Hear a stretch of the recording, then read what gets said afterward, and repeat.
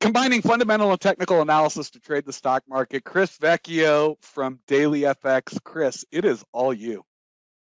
Excellent. Thanks so much. Good afternoon, good evening, good morning, wherever you may be.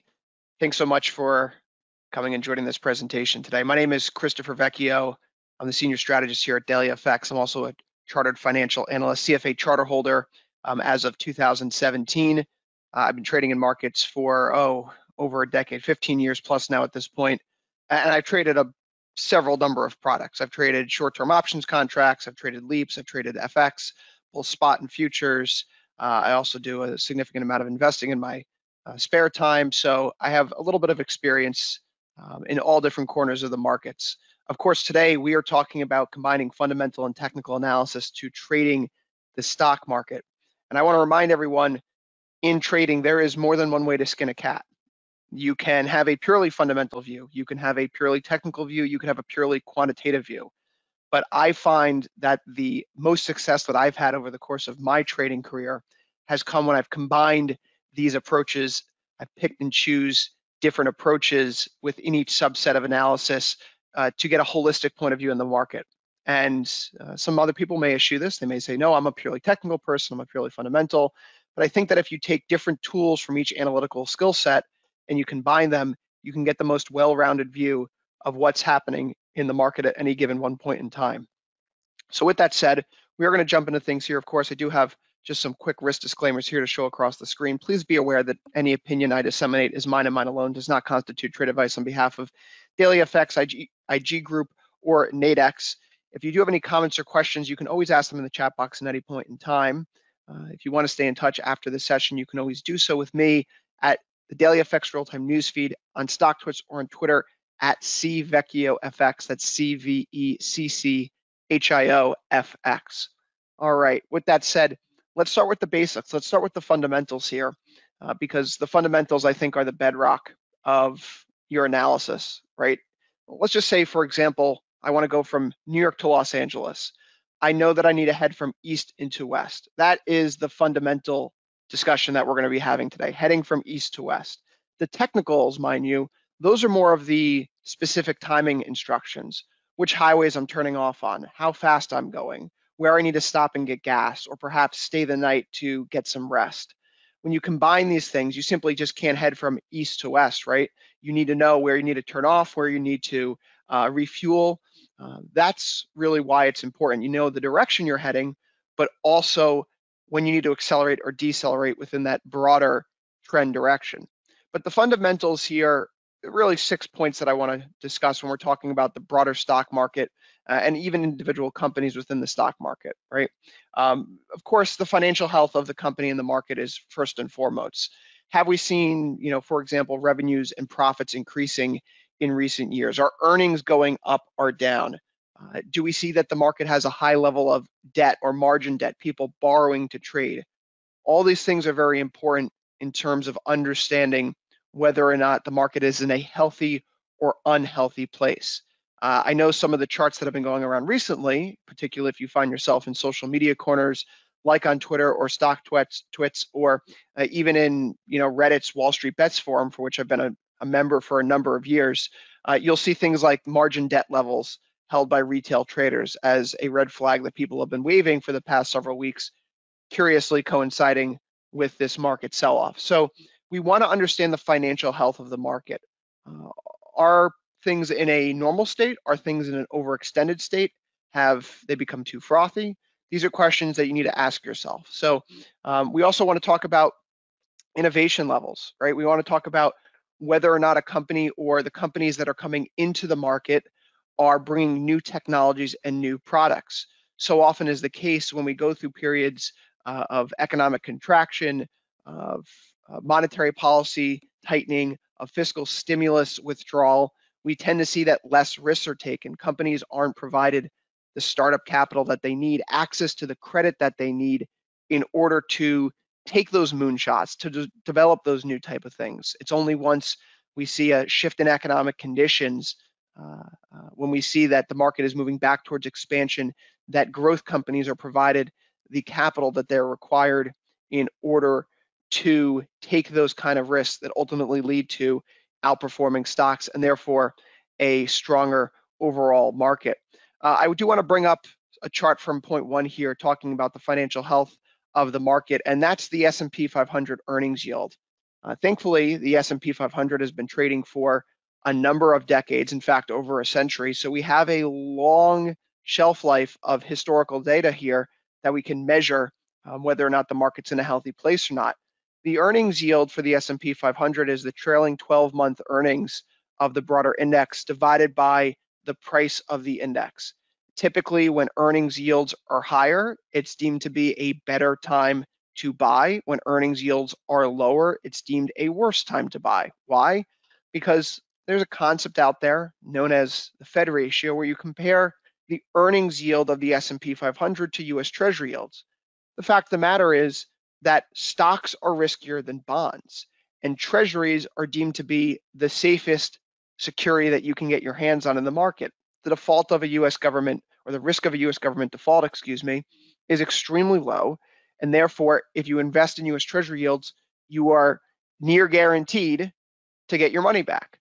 And so when you take a look at the profile of stocks versus bonds, if you can get a similar return on your bonds relative to stocks, why take on an additional risk? Why not take the guaranteed cash flows, the guaranteed yield payments, the coupons, as opposed to being concerned about whether or not some CEO or some CFO participates in some corporate malfeasance that may upend your individual security selection. So generally speaking, when the S&P 500 earnings yield is increasing, when it's on its way up, when it is outstripping the US Treasury 10-year yield, it's typically deemed to be a good time to buy stocks. And we can see this over the past several decades, right? When the S&P 500's earning yield dipped in the late 2000s, we were going through a stock market crash. When we saw a big drop in the S&P 500's earnings yield at the start of 2020, we were going through the coronavirus pandemic crash. And for much of the past year and a half, almost 2 years now, the S&P 500 earnings yield has been rising, substantiating the fact that stock markets have been able to climb. Earnings profiles have been increasing even in the face of a higher price. And that, generally speaking, is a good thing. One of the reasons why, in my opinion, up until the last 2 or 3 weeks or so, we've seen a stock market, if it's the S&P, if it's the Nasdaq, if it's the Russell, climbing into those all-time highs. There are other factors to consider, of course. I did mention there were 6 points here that we're going to talk about. So we're going to talk about dividends. Dividends are really important to consider. I know in this day and age, a lot of companies eschew dividends and instead prefer to do stock buybacks. And that a lot of that has to do with the tax considerations in play. It's cheaper and more capital effective to go through and return capital to your shareholders vis-a-vis a stock buyback, reducing the available float of stock on the market, thereby lifting the stock price, as opposed to paying out in dividends, which are taxed at a higher level. Capital gains are taxed at a lower rate than dividends. So if you can return capital to your shareholders, why not do it through a stock buyback as opposed to dividends? But companies that do return capital via dividends are typically in a strong financial condition. When dividends in the broader market are increasing, it means that companies are making a lot of money and they have the ability to return capital to their shareholders. So that is a good sign. When a company or the broader market sees a decline in dividend payouts, it's typically a bad sign. The broader market, companies that comprise the market, they need to hold on to more cash. They need to sock it away in a rainy day fund.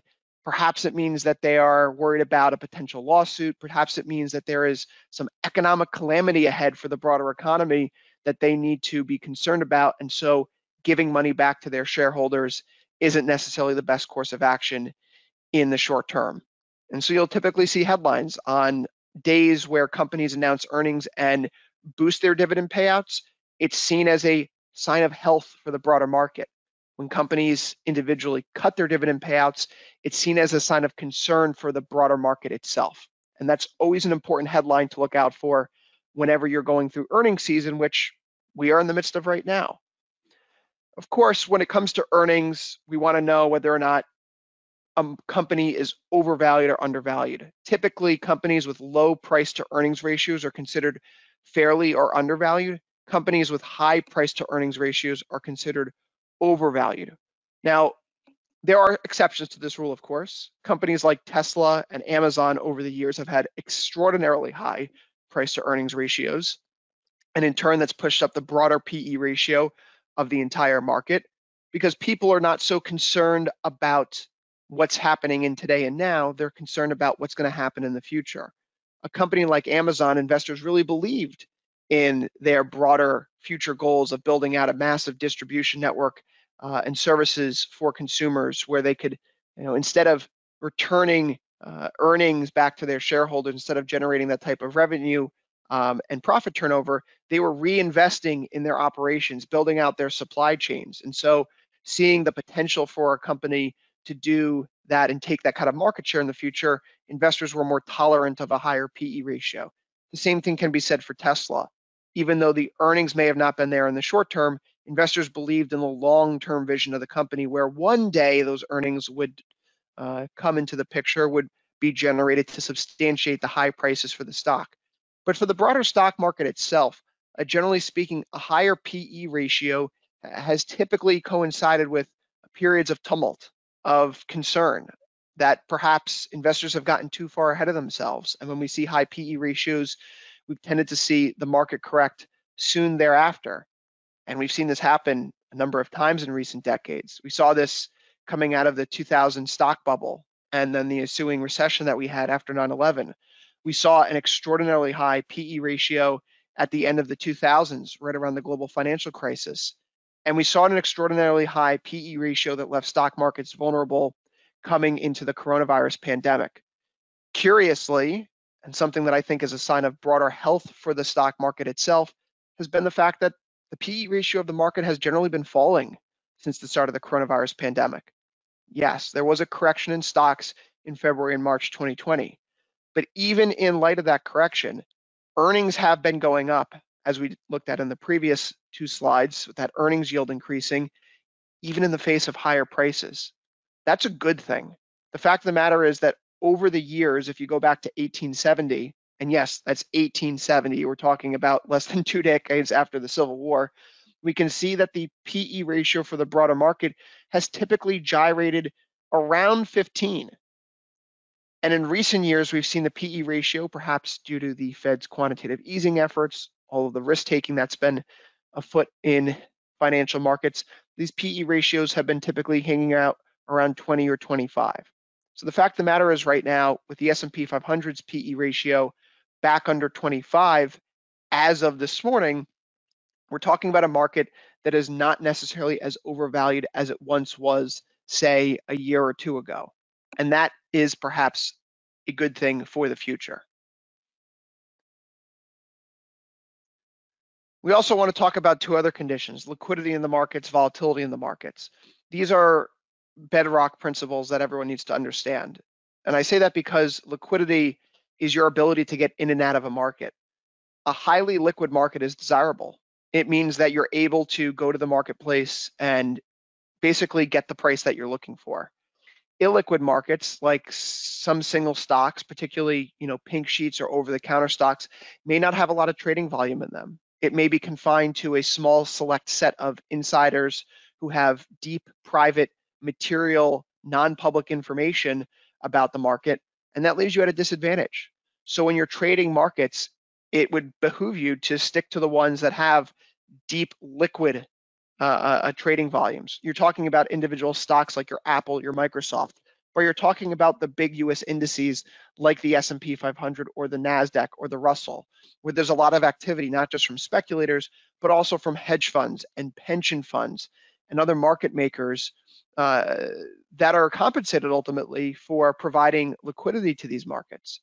We want liquidity because it means that when there are times of duress, there's an opportunity for someone to take the other side of our trade so we can get out of the market. Thin markets, illiquid markets, markets with low trading volume, while they may be appealing when stuff hits the fan, like we've seen in recent days, they tend to decline very, very quickly because there's quite frankly not a lot of other people willing to meet your price. Finally, volatility here. Volatility refers to stocks with the highest potential for significant price movement. And for the broader market, we're talking about contracts or instruments like the VIX or VXN. VIX is a contract that looks at the 30-day implied volatility of the S&P 500. And as you may suggest or may understand, volatility tends to be bad. I say that because when you're talking about volatility, you're talking about uncertainty. And investors don't like uncertainty. We don't like uncertainty over dividends. We don't like uncertainty over cash flows or coupon payments or potential returns on our capital. We like certainty. People want to minimize their risk. And you as a speculator may say, well, I'm looking to take risk here in order to try to generate some alpha. And that's fair. But when you think about it from the broader market perspective, more volatility, while that may yield opportunity, means greater uncertainty. Uncertainty for how a company is going to perform, how a broader market's going to perform. And that's why when we take a look at the VIX versus the S&P 500, spikes in our blue line here, the VIX, tend to coincide with deeper market pullbacks. We saw this at the start of the coronavirus pandemic in February and March 2020. And in each subsequent pullback that we've had in the broader S&P 500 since the start of the pandemic, they've typically been correlated with spikes in volatility. We saw this in September 20. We saw this at the end of October 2020. We saw this back here in February 2021. More recently, when Omicron became a source of concern in early December 2021, and here today. In fact, the S&P 500 right now falling to its lowest levels since the beginning of October has coincided with the VIX rising to its highest level that we've seen since early 2021. Why might this be the case? Perhaps it's due to the Fed, perhaps it's due to new COVID strains, perhaps it's due to the fact that there could be war in Eastern Europe between Russia and Ukraine. For whatever reason you want to peg there, higher volatility has coincided with a steep decline over the last few weeks in US equity prices. And that in turn has a very significant impact on our technical outlook. There are a few tools that I like to keep in my technical toolbox. I like to keep it simple. I really say when I keep it simple, I'm only using a handful of things on a day-to-day basis. And we're going to talk about those now. Those, we'll call them four things, would be Fibonacci retracements, moving averages, and then two sets of momentum indicators, MACD and slow stochastic. Now, I point to these four things because in part it adheres to my trading style.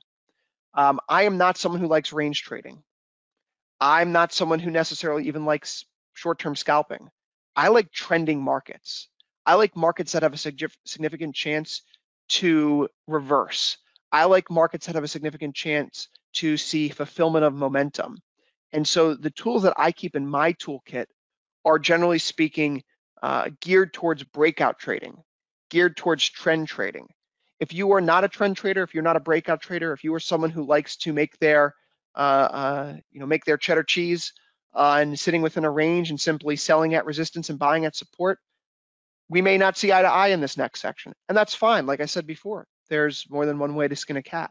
There's more than one way to be successful in markets. But for me, I found the most success over the last few years. Perhaps it's because of my temperament, my psychological profile, my worldview, that breakouts, momentum, trend trading, this is where I perform best. This is where I tend to do the best. And so here lies those four tools. First, moving averages, of course. Moving averages, I think, are simple and effective because they give us a very clear indication for which way a market's been moving. When there's a wide spread between moving averages, it typically means that a market's trending. When moving averages are clustered together, it tends to mean that a market is range bound. You can use a number of different moving averages. When I'm operating in the market, I tend to use two different sets. One set would be the 5, the 8, the 13, and the 21.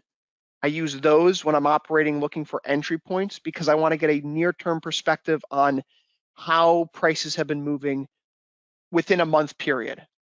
I use those particular numbers because those are Fibonacci numbers. The 21-day moving average, for example, is based on the fact that there are an average of 20.7 trading days in the average month over the course of the year. And if you round up 20.7 to the nearest whole integer, you get to 21. I know that a lot of people like to use SMAs. I myself like to use EMAs. I like to use EMAs because of how they're constructed and weighted. you have a 5-period SMA, for example, and SMA equal weights each of the 5 periods. So what happened yesterday counts just as much in the calculation as what happened the day before, which counts just as much as what happened the day before that, et cetera, et cetera. With EMAs, there's a time decay function built in, where near-term price action counts more in the calculation of the moving average than older price action. What happened yesterday matters a lot more than what happened 5 days ago.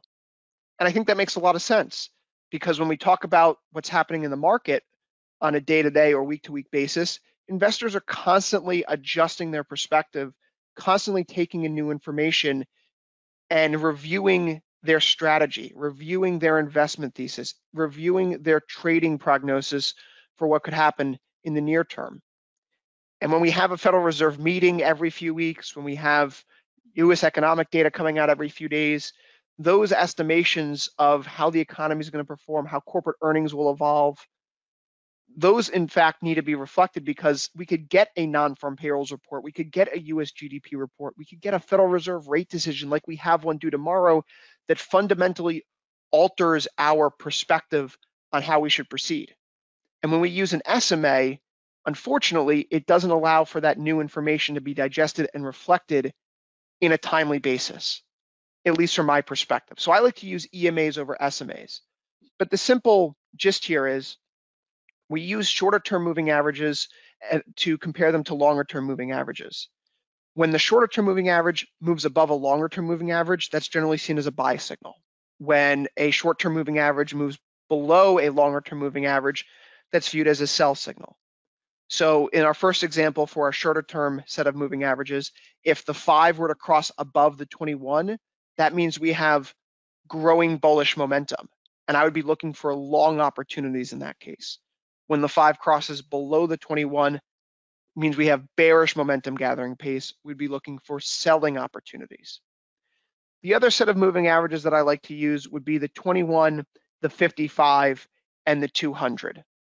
Now, again, the 55 is another Fibonacci number. The 200 is a number that everyone looks at. You hear people talk about this in the news all the time. If you turn on CNBC or Bloomberg or Yahoo Finance or Cheddar, you'll hear people saying, so-and-so stock above its 200-day moving average. Or like we've heard over the last several days, the S&P 500 has fallen below its 200-day moving average. This may not be a number of significance, right? It's not, for example, a Fibonacci number. It's not the number of trading days in the average quarter. It's not the number of trading days in the average year even. But it is one of those psychological numbers, because it is a nice big fat round number that people look to. And people look to those round numbers. In fact, the most popular moving averages that you'll hear about tend to be the 10, the 20, the 50, the 100, the 200. Regardless of what moving average number you're using as your input for calculating trend, the simple premise remains. When long-term average is undercut by the short-term average, or how should I say this? When the short-term moving average moves above the long-term average, it's generally seen as a condition for looking for buy entries. When the short-term moving average drops below the long-term moving average, it's looking for selling opportunities. That is the basic heuristic. We don't need to overcomplicate it. The KISS method, keep it simple, stupid. For me, very easy. Short above long, that means we're looking for buys. Short below long, we're looking for sells. Again, I prefer the EMA. The EMA calculation attributes a higher weighting to recent price moves compared to the SMA, which only takes a general average over a specified time period. I think the EMA is better suited when we're trying to reflect new information as it comes to the market.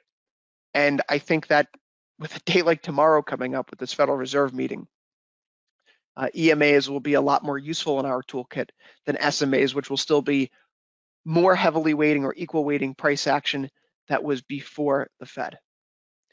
I also like to use Fibonacci retracements in the course of my trading. And I say that because it's important to be able to find levels of support and resistance. And there are a number of ways to do so, but one of the mechanisms that I find interesting, appealing, intriguing, effective would be using Fibonacci retracements. And of course, like I said before, there are a number of ways, a plethora of ways to find support and resistance. Some are very simple, using pivots. Others can be ornate and complicated. This Fibonacci sequence, to me, is something that's interesting because it's reflected in nature, right? We can find this in the world around us. We can find this in architecture or even nature, in the spirals of a pine cone or certain seashells. We can see this in even breeding cycles of certain animals in the wild, like rabbits. Fibonacci retracements numbers are not just here on Earth, but when we measure the spirals of galaxies, we can see that the relationship between different branches are all hewing to the Fibonacci retracement levels. So Fibonacci sequences, they occur in nature. They're something that traders look to find support and resistance in markets. They make a lot of sense, almost naturally, right? The sequence follows very simply 1, 1, 2, 3, 5, 8, 13, 21, 34, 55, 89, et cetera, et cetera. Each next number in the sequence can be found by adding the previous two numbers, and this truly goes on for infinity. There is an interesting observation about the sequence of these mathematical relationships within. Each number effectively is 1.618 times the prior number's value. And this is called phi, the golden ratio. For traders, the importance of dealing with these Fibonacci's is about the relationship within the sequence itself. Each number in the sequence after the initial portion is 61.8% of the next number's value. So 34 divided by 55 is 0.618. 55 divided by 89 is 0.618. 89 divided by 144 is, you guessed it, 0.618. If we were to take each number in the sequence divided by two numbers later, we're getting 0.382. So 34 divided by 89 is 0.382. 55 divided by 144 is 0.382. These are really the two important Fibonacci retracements that you want to look for when determining whether or not a market has reached a turning point or not. There are also a few other Fibonacci numbers that you can take a look at. The 23.6 is not 2 or 1, but 3 spaces. So if we take 34 divided by 144, we get to 23.6. If we take 55 divided by 233, we get to 23.6. The numbers that make the Fibonacci sequence constitute the retracement levels that we add to our charts. This may seem complicated, but I'm going to show charts in a little bit to substantiate this point of view here.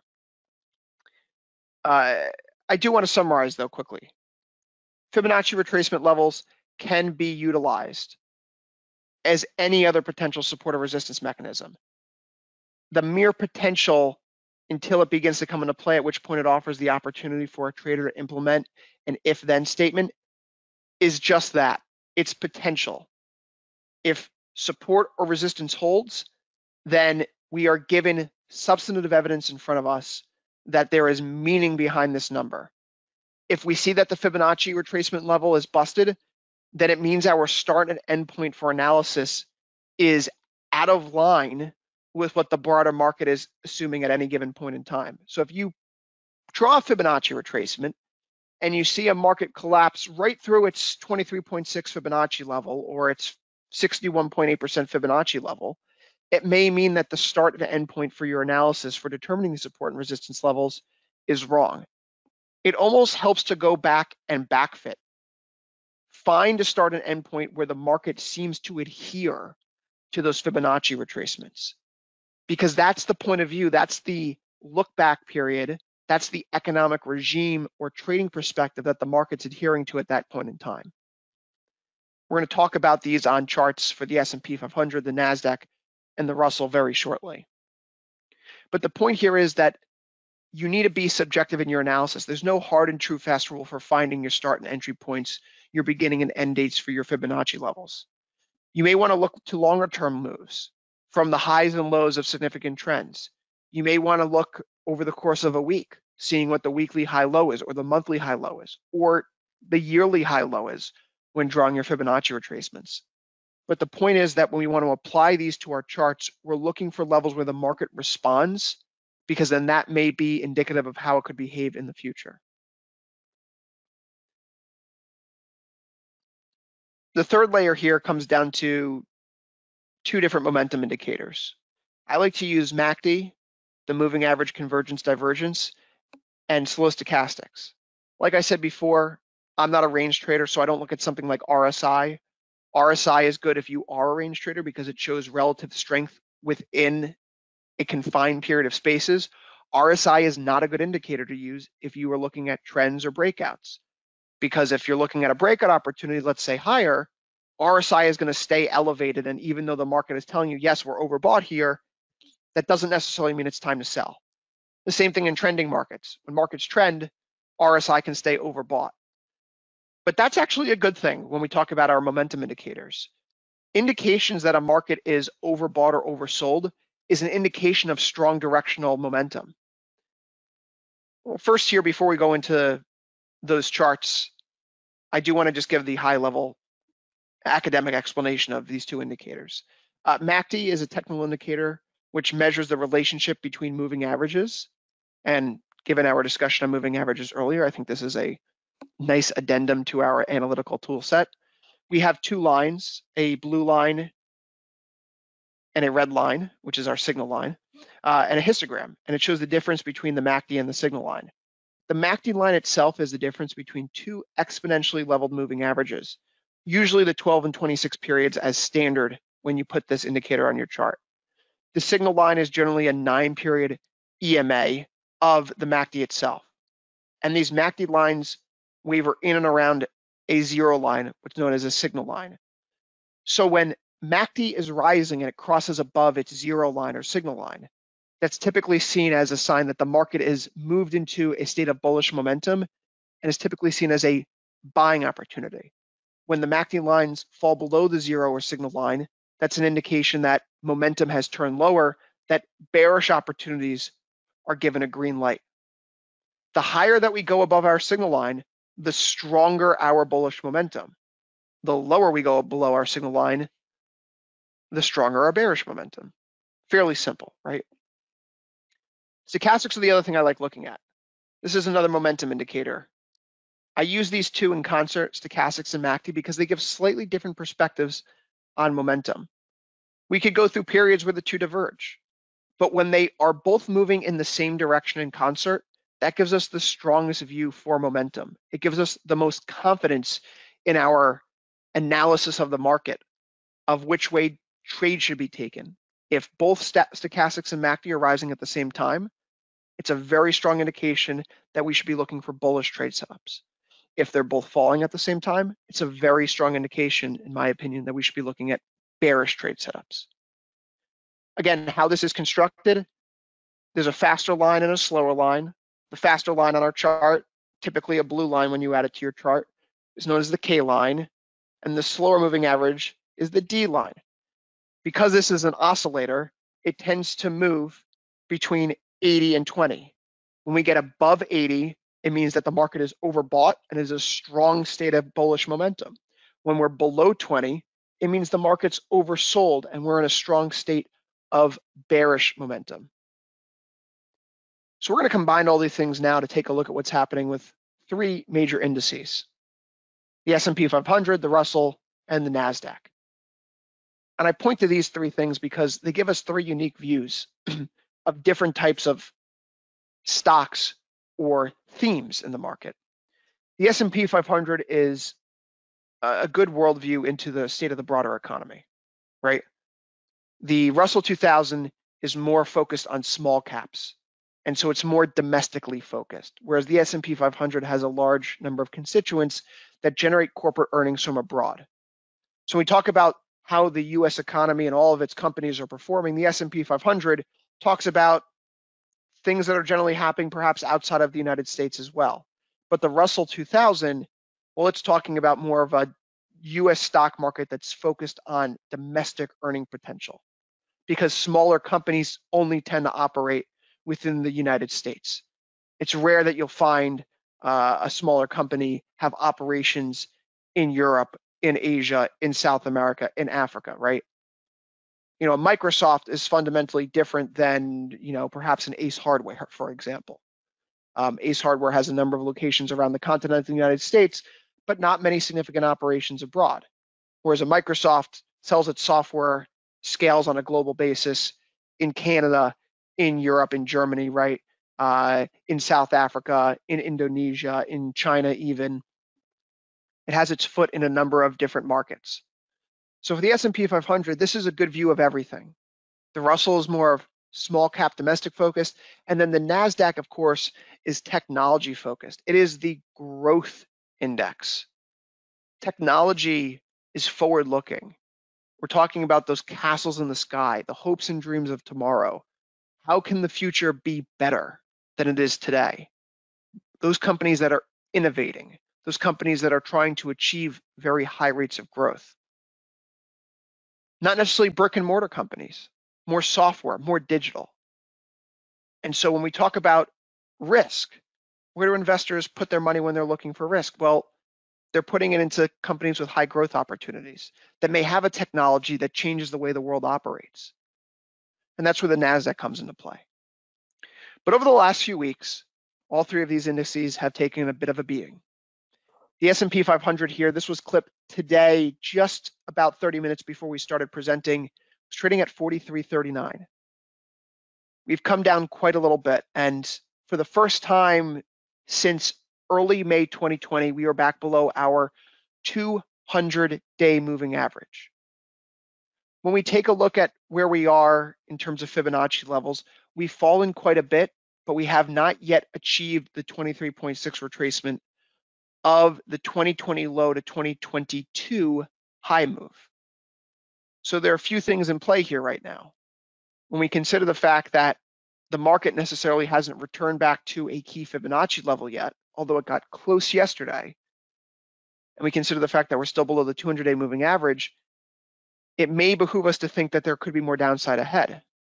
And sure enough, when we take a look at our momentum indicators, MACD continuing to fall through its signal line, and stochastics are holding in overbought territory. The market is the most oversold territory. The market is the most oversold per stochastics that we've seen since March of 2020, the depths of the pandemic. When we put all these three things together,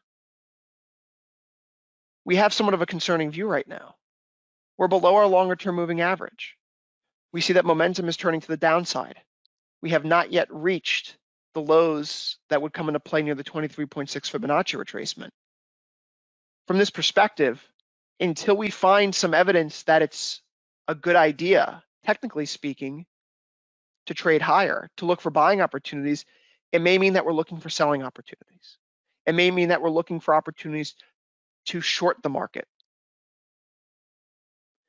When momentum is faring the way that it is right now, with price below its longer-term moving averages, with Fibonacci levels that are critical to the pandemic trend not having yet been reached, it warrants a high degree of caution if you're trading from the long side. This, of course, is a similar view that's reflected right now in the Russell. The Russell, the small cap focused US indice, has been struggling here too. And when we take a look at our moving averages, we can see that price action is still struggling. The three moving averages that I have on this chart, just like for the S&P 500, the 21, the 55, and the 200, we're beginning to see that they're all falling into a bearish pattern. The 21 is below the 55. The 55 is about to cross below the 200, and current prices are well below all three moving averages. But somewhat reflective of the fact that this market has proved already weaker than the S&P 500, that concerns about US growth have been cropping up in recent weeks, in part because of the Omicron variant, and GDP expectations have fallen from near 10% at the start of November to 5% ahead of this Thursday's GDP release, according to the Atlanta Fed GDP Now growth tracker for the fourth quarter. We can see that the Russell has already undercut its 23.6 Fibonacci retracement. It has already breached a level that, relatively speaking, the S&P 500 has not. When we take a look at our momentum indicators, we get a very similar story to the S&P 500. MACD is falling at its most precipitous pace since the depths of the coronavirus pandemic. Slow stochastics are deeply oversold, the most oversold that they've been since late February 2020. And when we combine all these three things together, we have a rather dire outlook. Even the 200-day moving average, the slope of the moving average is starting to turn negative. The slope of the moving averages matter a lot because it gives us a view of how the market is positioned on a longer term basis, how we are trading relative to, say, 200 days ago. And so when the slope of the 200-day turns lower, it brings in some concern. It makes us question whether or not buying opportunities are the right perspective. Should it be buying dips or selling rallies? Well, from this point of view right now, it may be the case that yes, there are long opportunities in the short term, and I mean that on perhaps an intraday basis depending upon trade setups, but the broader direction of this market is to the downside. We've seen the 23.6 Fibonacci retracement come into support at the end of 2022, but once broken earlier this month, it has now become a firm resistance level. We can see actually throughout 2021, in hindsight, that the 23.6 was very key support over the course of the year. 1, 2, 3, 4, 5 different touches of that 23.6 Fibonacci retracement. And so from my perspective right now, providing opportunities to look for sales, to look to go short against this backdrop may be the prudent method of operating. For the NASDAQ, it's even worse. The NASDAQ has really fallen on hard times here recently. The NASDAQ is underperforming the other major indices thus far this year. To think that we were trading closer to 16,500 coming into 2022, we're now trading at 14,127 when this chart was clipped again about 30 minutes before the presentation began. Like for the Russell, like for the S&P 500, we are deep below our 200-day moving average. We have not been this far below our 200-day moving average since the depths of the pandemic. And you can sense the theme here. There is pain, there is angst, there is concern in these markets right now. Very much like the Russell, we've already broken back below the 23.6 Fibonacci retracement, a level which came in as support in hindsight twice over the course of 2021. And when we add our momentum indicators in here, and let's add those momentum indicators in here, we can see that MACD and stochastics are right back at the lows that they were in the pandemic in March 2020. It's difficult to suggest right now that today is the time to looking to be buying this market. There may be some short-term tactical opportunities, but if we have opportunities to sell rallies, that may be our best course of action. The market has taken on a more bearish tone, plain and simple. With the Federal Reserve meeting tomorrow, it's possible that we get a relief rally higher. I think a lot of what's been happening over these last few weeks in markets has been reflective of the fact that people feel concerned that the Fed will come in and tell us that we are looking at a very aggressive pace of tightening. I happen to have a different perspective. I don't think the Fed is going to tell us they're going to raise rates by 50 basis points in March. I don't think the Fed is going to start its quantitative tightening program by the end of this year, in part because I think inflation is still transitory. I know that's unpopular, but credit growth globally has slowed dramatically in recent months. Central banks are pulling back from their stimulus. Fiscal authorities are no longer stimulating. There's no more COVID checks being sent out to people. And if we take a look at the relationship between global stimulus efforts and credit expansion relative to inflation, it means that we could be back below 3% or so by September or October. And if headline inflation is falling that rapidly over the course of this year, why would the Fed want to intentionally, say, slow down growth or boost unemployment? They're not going to do so.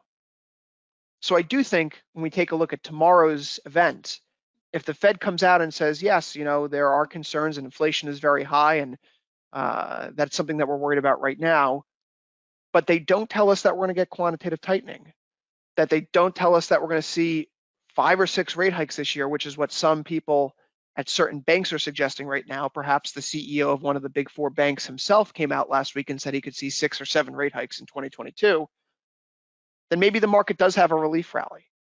But given the posture of markets right now, it would be a rally, in my opinion, that we would look to sell. And I think that's going to be the prudent course of action until we find some stability in our charts, until we see these 23.6% retracements retaken, until we see prices return back above that 200-day moving average, until we see our momentum indicators rise back out of oversold territory and begin to move through their signal line. Otherwise, right now in the very short term, this is the time to be cautious. If you are trading from the long side, you need to be very prudent with your risk management. You need to take very strict risk controls and risk efforts to mitigate potential losses. You may need to be trading in smaller size. Generally speaking, when we're in this type of market right now, I don't like to take significant long positions. I know it may be appealing to be a hero and say, I'm going to call the low, I'm going to go in size here, I'm going to dollar cost average into longer term positions, I'm going to try to bottom tick this thing. That tends to be a profitable strategy, and it can be a very profitable strategy when we are in the throes of an uptrend, when we have MACD trending higher and holding above its signal line and prices well above their 200-day moving average and stochastics holding out in overbought territory. But in the market that we're in right now, when we're looking at a market where the technicals have broken down so dramatically so quickly, it may be beneficial longer term to be a little bit more cautious. Keep your powder dry. You're taking long opportunities, make sure they're small, make sure your risk is contained. If there are opportunities to sell rallies as things stand right now here today at 1:50 p.m. Eastern on Tuesday, January 25th, the perspective would be looking to sell rallies and potential short opportunities in the major indices. And until the technicals turn, there's really nothing else I have to say about this. Now, once the technicals turn, however, the fundamentals still look pretty strong. Our earnings yield is going up. Our PE ratios are coming down. The froth in the market is disappearing.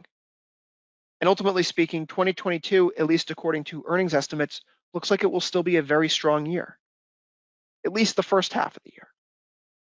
But right now, we don't have enough confidence in our charts to suggest that being a rampant bull, being a hodler, as they would say in the crypto parlance, having diamond hands, as they say in the Wall Street Bets parlance, is the right modus operandi. It's a fundamentally different market than it was in 2020 and 2021. We don't have unending Fed stimulus. We don't have fiscal authorities pumping the markets full of stimulus checks like we did for the past 2 years. And I think that's really what's caught a lot of people by surprise. So if you were new to this market, I would suggest going back and looking at how markets behaved in 2015 and again in 2018. Periods when the Fed was winding down its QE program, when the Fed was raising interest rates, when we did not have fiscal stimulus. Those periods of time are more comparable to than what we've seen in the last 2 years. History doesn't necessarily repeat, but it often rhymes, as Mark Twain once said. We don't need to be driving blind into this new environment where all of a sudden what seemed to be an easy market at the end of December is now once again one that's very difficult. We can use history to guide our decision making, to inform us of what may transpire in the future. And ultimately, that's what technical analysis is. It's the study of price action. It's the study of human psychology, how people behave during different fundamental environments. But the fundamental environment has shifted. And so caution is warranted. With that said, here at Daily FX, we talk about these things more on a day-to-day basis. We produce these fundamental and technical articles as well as quantitative studies to talk about the implications for broader markets. Each week we hold several live webinars sharing our opinions on what may transpire at different technical levels and review of key economic events that are coming up. Monday, for example, we did our Markets Week Ahead. That's every Monday morning at 9:30 Eastern, 14:30 GMT. Tomorrow, we'll be doing live coverage of the Federal Reserve meeting. 1:45 p.m. Eastern start time, and you can find that on dailyfx.com itself. Each week, we publish forecasts for the major currencies and asset classes, oil, gold, even crypto. You can find us across a variety of news channels, DailyFX Real-Time Newsfeed, StockTwits, and Twitter, and YouTube. And likewise, our main goal here, our thrust of what we're trying to do is help retail traders, people like yourselves, become more informed decision makers in the market. Ultimately, when you succeed, we succeed. We want to make sure that you have the tools in your toolkit to be successful over the long term, that this isn't just a passing fad, that this helps pave the path for you towards financial security and financial success, however you define that, whatever that may be. It could simply be having enough money to save up for a vacation. It could be something like looking to be able to put a down payment on a new home, or build your retirement account, or send your kid off to college. We want to arm you with the tools and the education and the knowledge so that you can navigate these markets, how easy or difficult they may be for you, successfully. So feel free to reach out. Again, my Twitter handle, DailyFX Real-Time Newsfeed, StockTwits, @CVecchioFX. You can always email me, cvecchio@dailyfx.com. Be happy to answer your questions and put you in touch with the right materials you need to build out your trading toolkit.